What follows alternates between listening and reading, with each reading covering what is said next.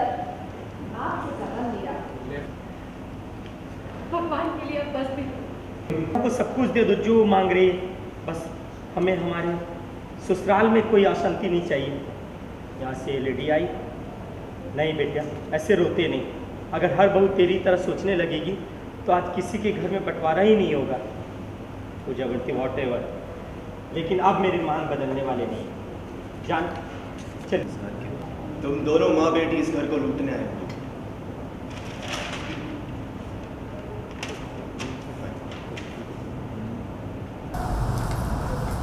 फिर पीछे जाने का रास्ता नहीं होगा। रास्ता किसे चाहिए बेटा? मैं तो बिना शर्त जाने ही दस्तखत करने को तैयार हूं।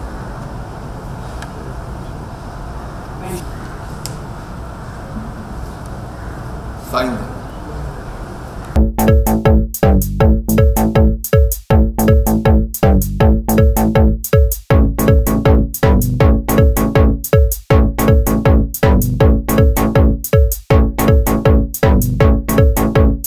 ना पूजा से गलती हुई है नरेन, लेकिन उसे सुधरने का एक मौका तो दो। पूजा माँ ये क्या कर रही है, क्यों कर रही है? खींच कर लेकर गई। पूजा बहुत हो गई तेरी मनमानी, अब मैं तुझे अपनी गृहस्थी जलाने नहीं दूंगी। माँ ने एकदम डिसाइड कर ली। माँ अब कोई उल्टा सीधा कदम नहीं उठाएंगी। नरेन की तरफ देखती है। पूजा मेरी बेटी होने की सज़ा नहीं मिलना चाहिए उसे।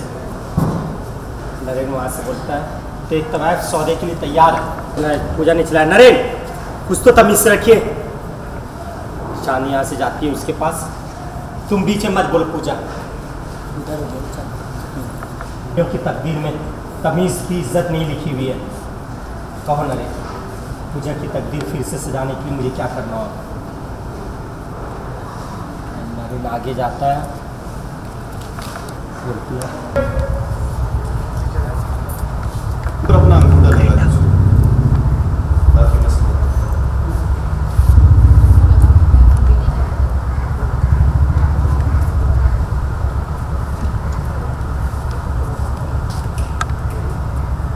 Oh yes, I forgot. बड़ी लिखी तवायफ। चलिए अब ये क्लॉजेस इन्हीं हाथों से लिखती जाइए, लिखते लिखते याद भी हो जाए। चलो नरेन, मैं माँ से 2 मिनट बात करना चाहती हूँ, अकेले में। अकेले में आप, अकेले में।